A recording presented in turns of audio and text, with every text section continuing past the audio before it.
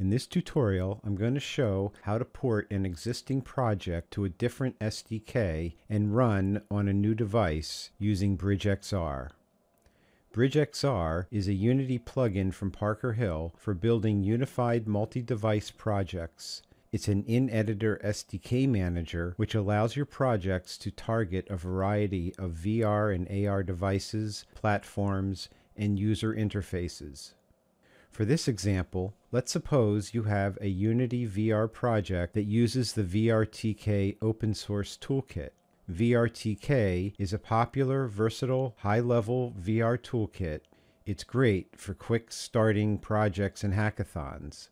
But imagine we need to decouple our project from the toolkit for a number of technical, business, or maintenance reasons. The goal is to isolate all dependencies on the VRTK SDK, extract them into a separate bridge, and then replicate similar functionality with a different SDK. In this demo, that'll be Daydream Elements. Okay, I've created a new Unity project and imported the packages for VRTK, Steam VR, Google VR, and Daydream Elements into my project, and imported BridgeXR too. We're going to refactor one of the example scenes in VRTK so it's no longer coupled to the toolkit. Let's use example 5, controller basic object grabbing, and port it to run with either VRTK or Daydream Elements native toolkit. You can see the scene includes a number of root objects that constitute player rig, including the VRTK SDK manager and VRTK scripts for input. And there's a bunch of world objects with interactable components that define their interactable behaviors. Let's save it into a new working scene named 005XR. Part 1, Player Rig Bridge. I like to start with the player rig and the camera because that's where the input happens. One technique is to put all the SDK-specific objects into a separate player rig scene and then load it additively when the app starts. So first we'll add a new scene and delete its main camera and directional light.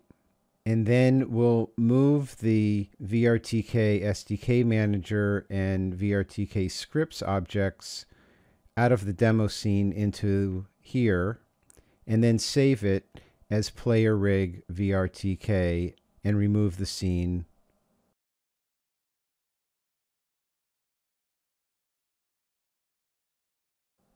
Now we want to set up BridgeXR. So we know our project is going to target two different devices, VRTK and Daydream. So we will create two bridge IDs, one named VRTK Bridge and another named Daydream Bridge. Then we open BridgeXR settings and set the active bridge ID to the VRTK one because that's where we'll start first. Now we will bridge the player rig that we just created. First, create an empty game object and name it Player Rig Loader. Then we'll add a BXR Scene Bridge Loader component, add a bridge for the VRTK, and drag the Player Rig VRTK scene onto the scene slot. Let's also check the Load on Start and Merge with Active checkboxes. And we want to add it to the build because Unity requires it be part of the scenes in build in order to load it. Now when we press play, we can see that these objects are in the hierarchy the way it was before we separated them into two scenes.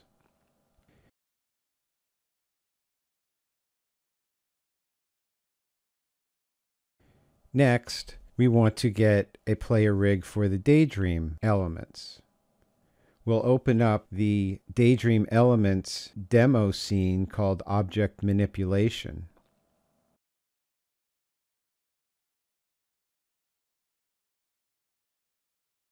When I hit play, You can see it run. You have a laser pointer controller on this platform, and you can select objects and move them around with the laser controller.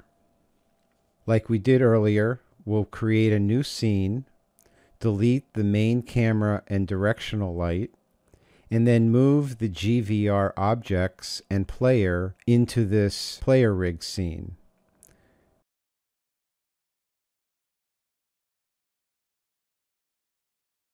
We'll save the scene named Player Rig Daydream.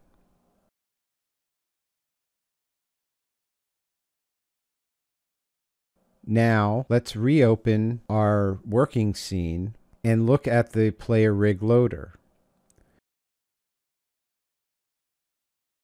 We'll now add a bridge for Daydream and assign the Player Rig Daydream for the Daydream slot.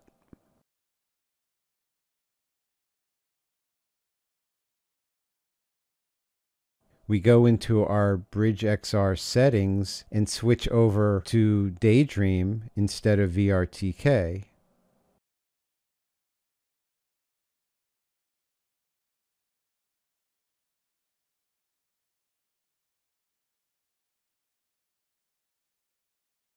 Now, when you hit play, you can see that we're now using the Daydream player rig, and the input is the Daydream controller with a laser.